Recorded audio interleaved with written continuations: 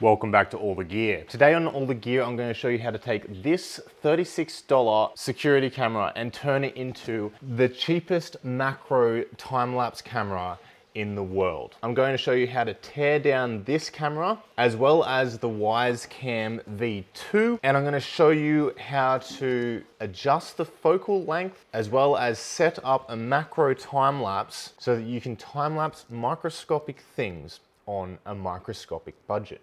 First of all, let me introduce the camera.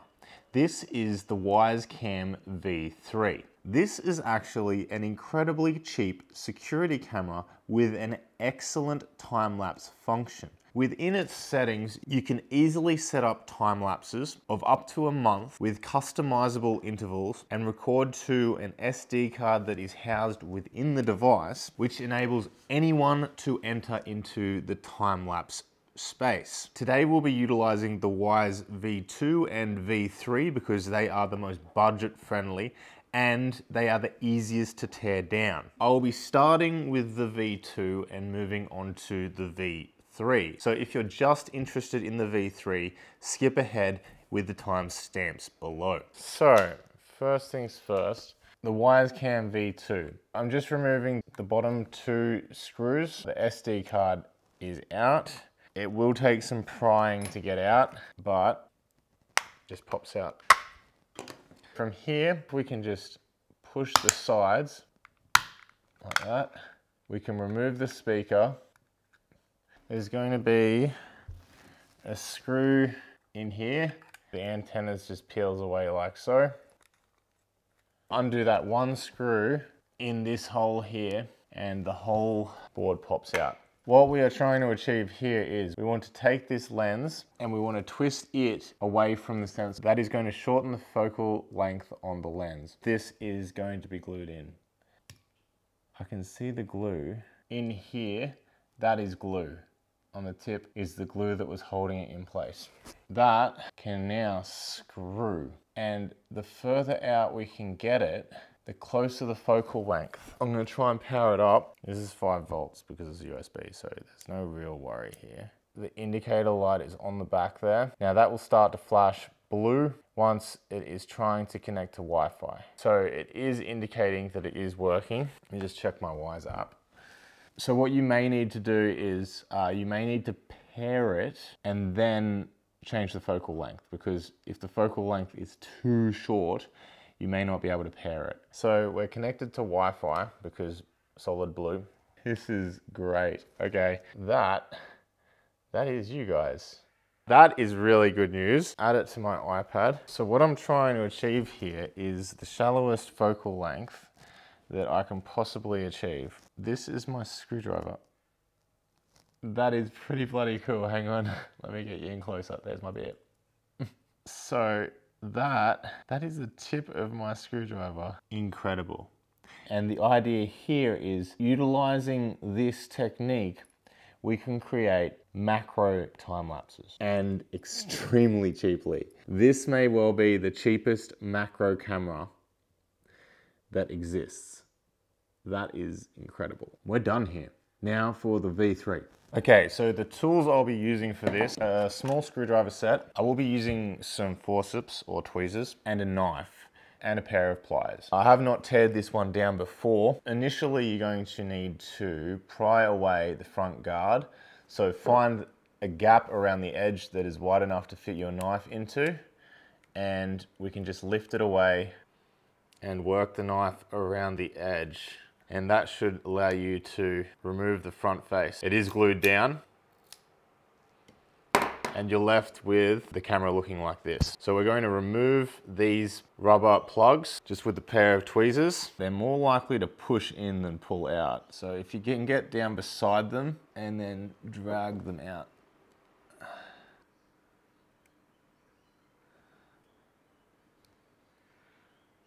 Like so. And then we're going to use a Phillips head screwdriver and take out the screws. So we've got 3 screws.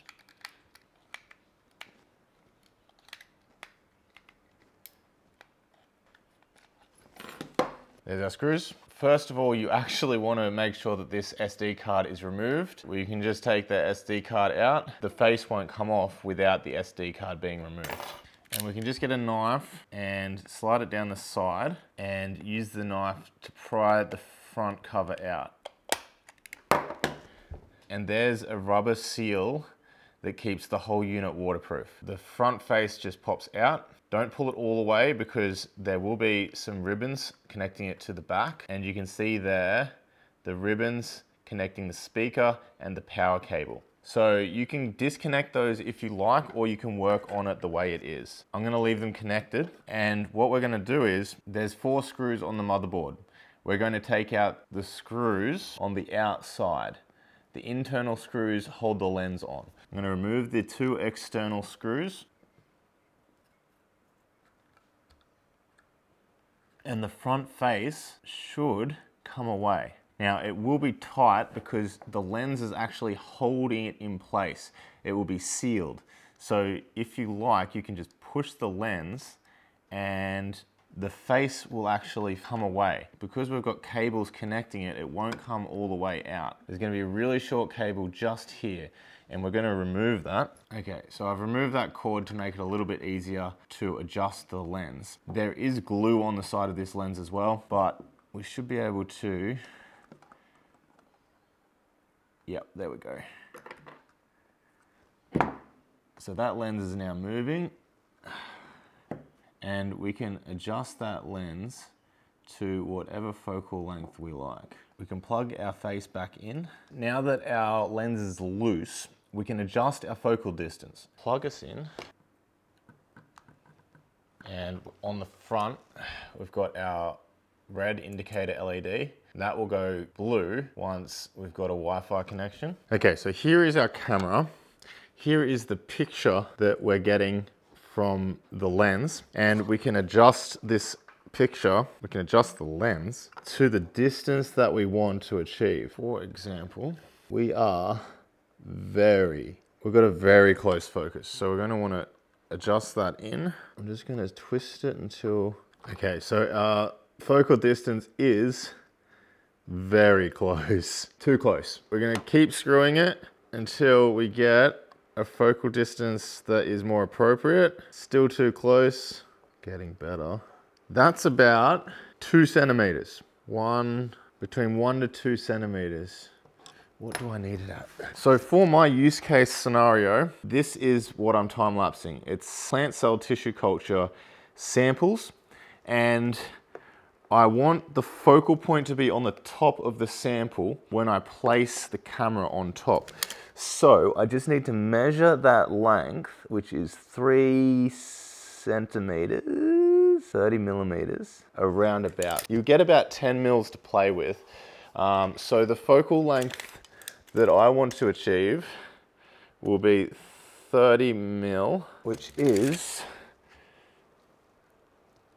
there. And that is a clear picture.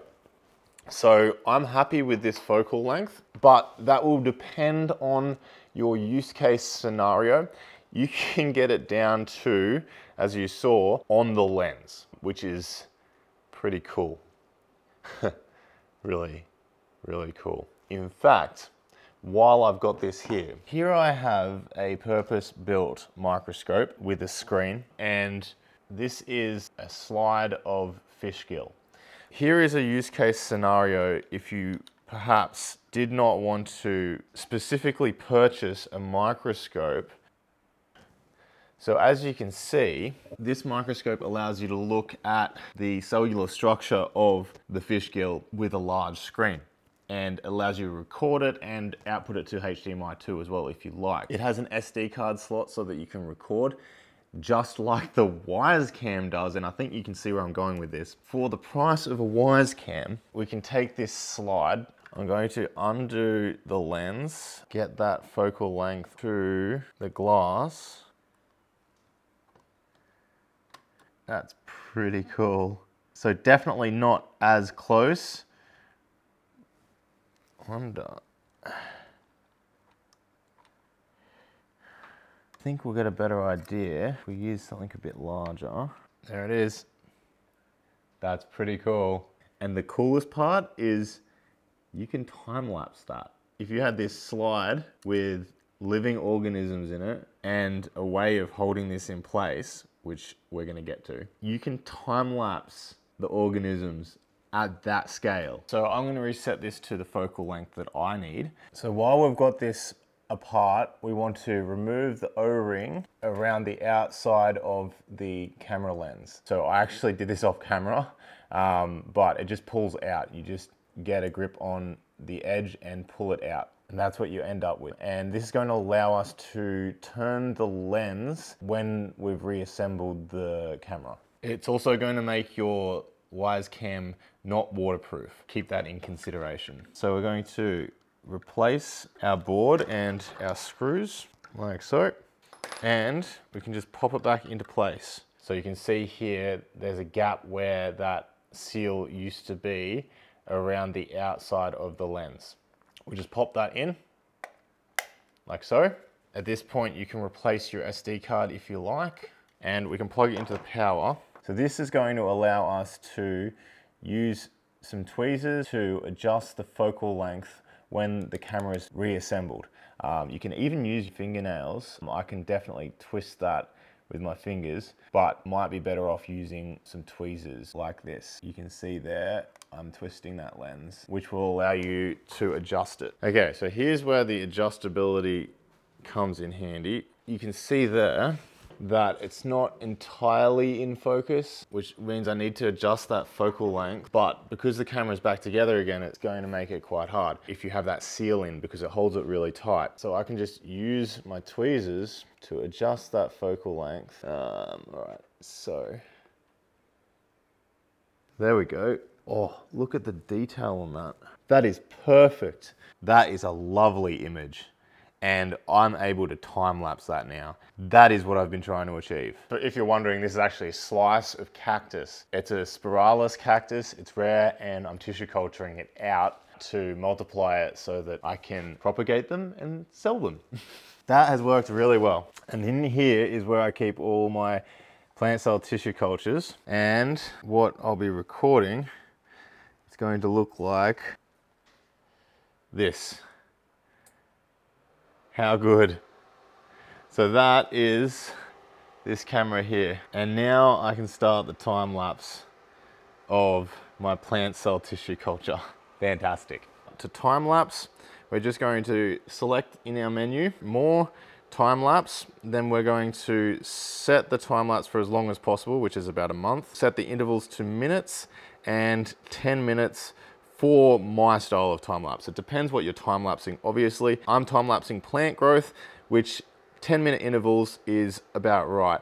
You can set it to a higher frequency of time lapse. It's just going to record more frames. The faster the interval rate, the more data you're collecting and the faster your memory card will fill. But 10 minutes is about right for me, so I'm gonna set that, and we've got a macro time lapse underway. So I'm now going to play for you some time lapses that I took on the Wyze Cam V2 over the period of a few weeks. Okay, so there's really not much happening in these time lapses. There is information to be gleaned, like I wasn't aware of the movements that some of the tissue culture samples are demonstrating. Tissue culture is an extremely slow process, so I will need probably more like months to see results, but it serves to demonstrate that the technique works. I'm able to capture long-term macro time lapses, or short-term if that's what you need, in sharp detail and at a microscopic price. If you liked this episode and are interested in cell tissue culture,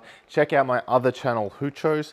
Or if you're into stuff like mycology, check out this video where I show you how to build a laminar flow hood so that you can work within a sterile environment for procedures such as tissue culture or mycology. I hope you enjoyed this episode of All the Gear. Happy time lapsing, and I'll see you next time on All the Gear.